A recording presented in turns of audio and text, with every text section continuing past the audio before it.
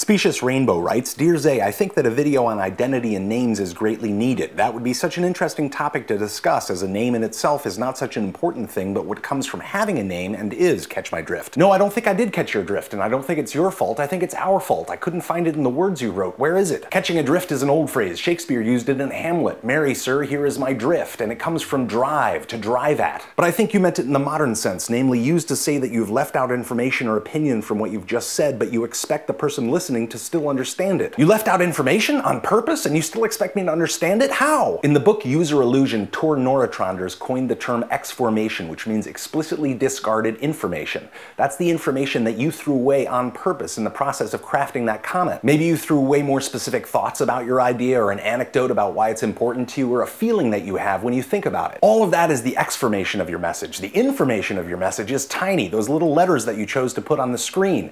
That was only about 221 bytes of information, or 1,768 bits of information. But you still expected me to get it, didn't you? You expected your point to come across, but across what? Across that chasm between us where those 221 bytes became numbers and voltage and floated meaninglessly until they arrived on my screen and I saw those words with my eyes. You expected me to fill in what you'd intentionally left out, didn't you? You expected me to look at those little letters and add meaning and add feeling and build up something similar to all that exformation that you left behind. That's how you wanted me to get that drift. We do this all the time, throw away a bunch of information and send just enough with the hopes that it gets unpacked properly on the other end with as little breakage as possible. Telephones do this. The audio is degraded on purpose to save bandwidth, just to the level where our brains can still piece together what the words are. Just enough. That's why when you read out a confirmation number for a flight, they can never discern the F from the S's, and you say S as in Sam. That information discerning an S from an F was thrown away on purpose. In his book, Neurotranders gives a classic example of exformation in action. Victor Hugo wanted to know how his book Les Miserables was doing, so he wrote his publisher. All he included in his letter was a single character, a question mark, and his publisher wrote back with a single character, an exclamation point.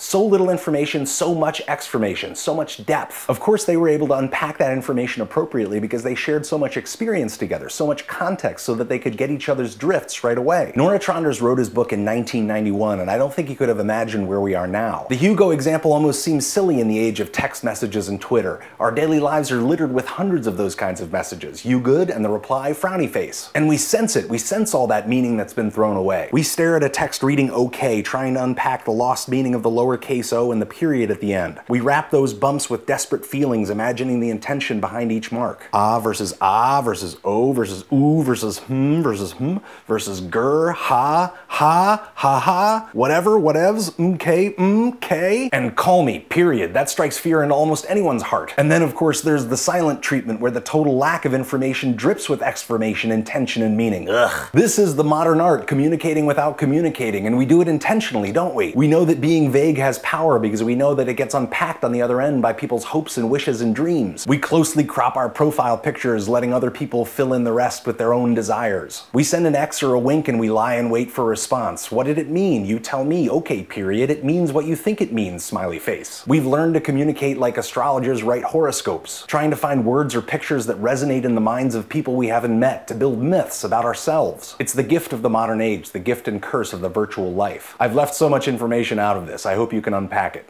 X, Zay. The runners-up in Bill Wadman's Upside Down Photo Challenge are Leviathan Stream 1. He says, quote, the fact they're upside down is so matter of fact. 2, Marrero, quote, one of the commenters got it right. It looks like she's hanging down from a grassy ceiling.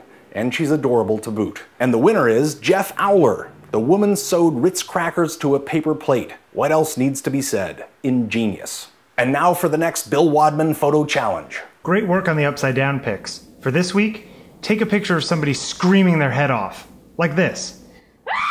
And now the amazing animator Lee Hall will animate one of your dreams. Happy freaking Friday.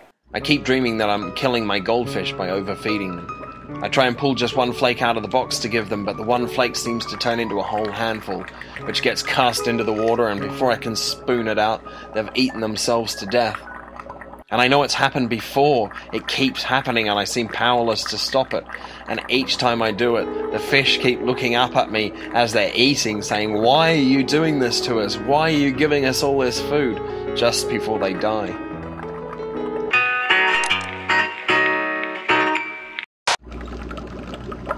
Bye bye, it's the bye bye song.